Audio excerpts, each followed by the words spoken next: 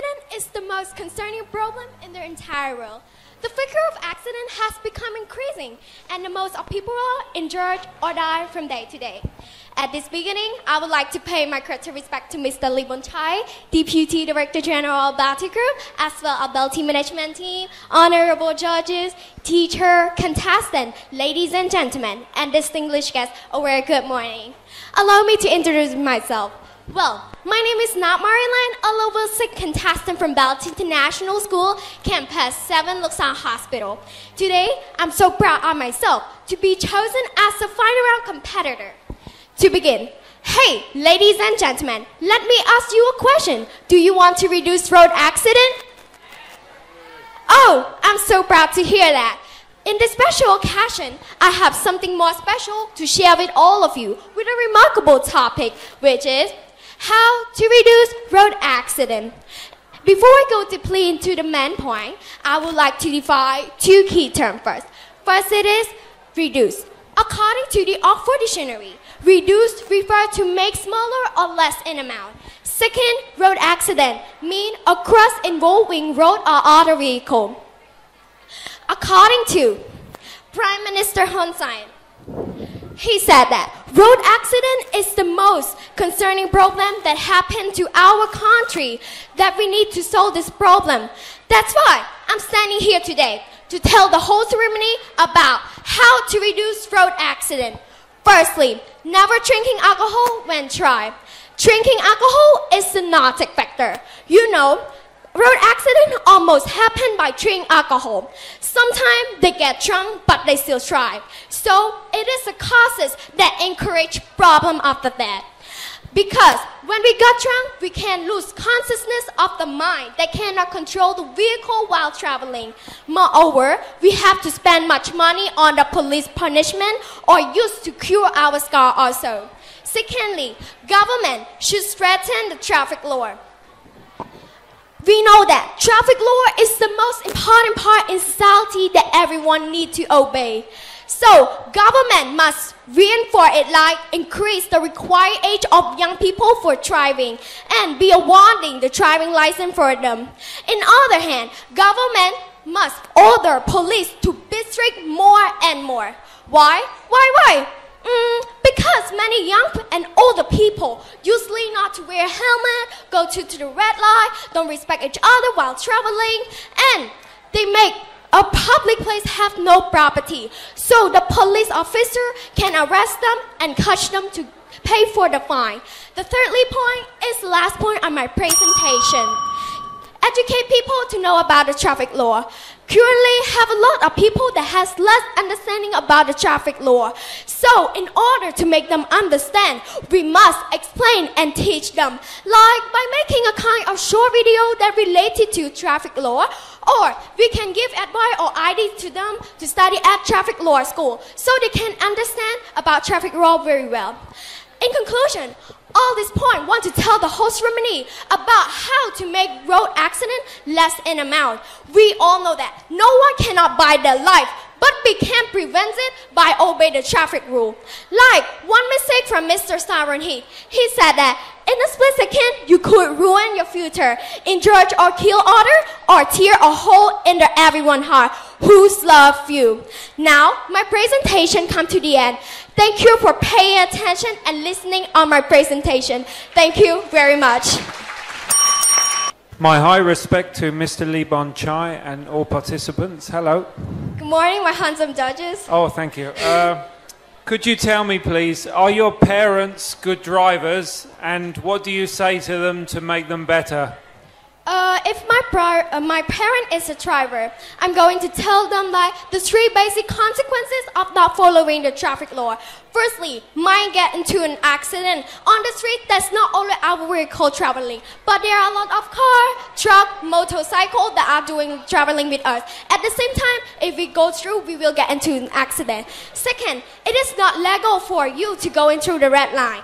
No, sorry, to not respect the traffic law. If we don't respect the traffic law, we will be arrested by the police officer and have to waste our time so much. Thirdly is we can make the traffic got stuck. Like, as I mentioned about, that's not only our vehicle traveling. So if we go, we can make the traffic got stuck. Thank you.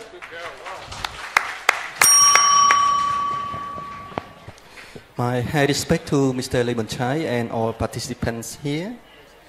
So, Maryland, how can you advise people to avoid road accident? Thank you, Judge, for your very remarkable question. To tell the people to avoid from an accident.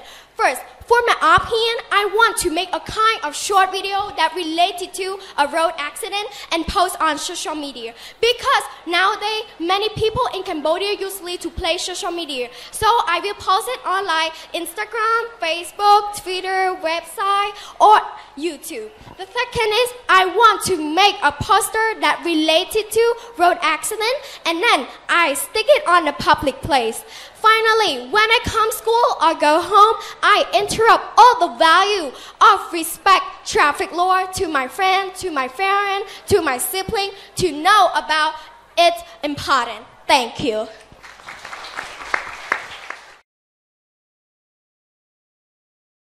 First of all, I would like to pay my highest respect to His Excellency Dr. Lee Cheng, Member of Parliament for Phnom Penh Capital and Director General of Belty Group, and Luk Chum Teo, honorable judges, management team, ladies and gentlemen, good afternoon. My name is Thoda Chandaratini. I'm 14 years old and I study at Belty International School Campus 13 at Camco City in level 12 group 1.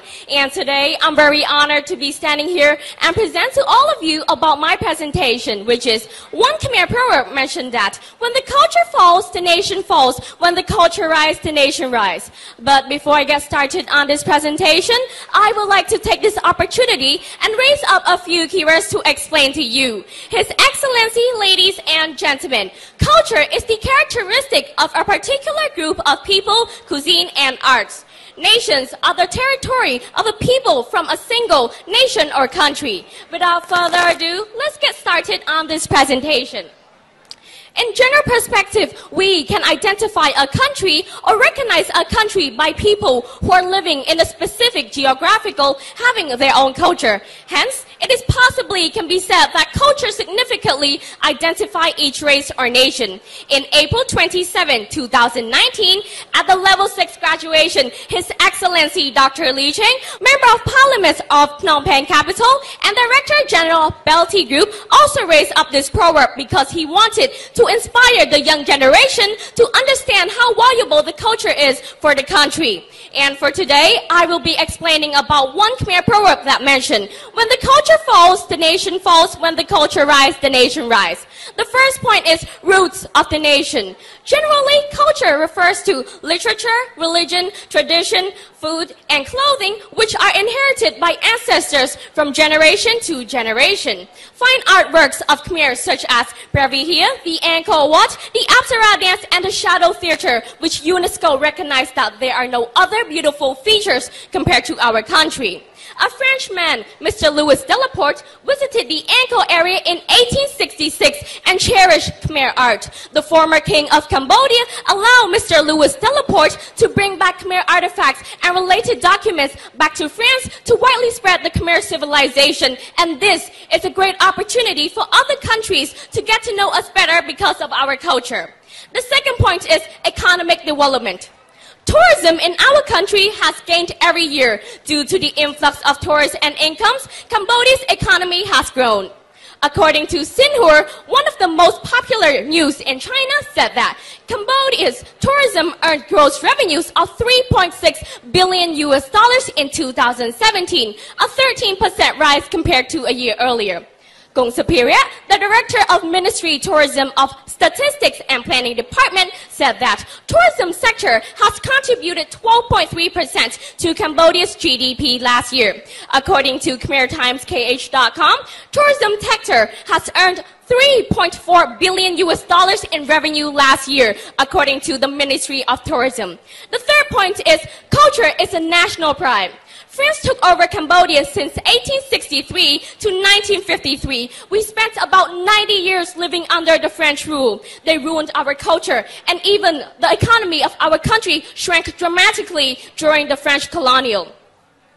In 1975 to 1979, the culture and religion was devastated by Khmer Rouge.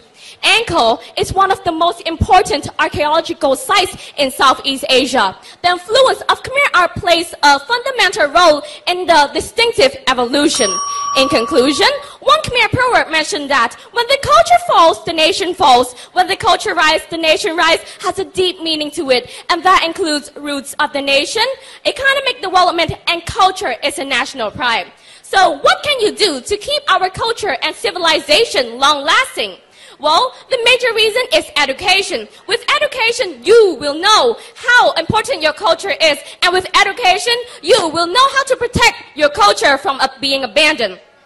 According to the Prime Minister of Cambodia, Samdech Aket Mohasanapadej Techo Hun Sen, he wanted to inspire the young generation to know how important our culture is and to become the pillar of Cambodia. As a Cambodian citizen, I will commit that I will study hard and I will protect my culture from getting abandoned.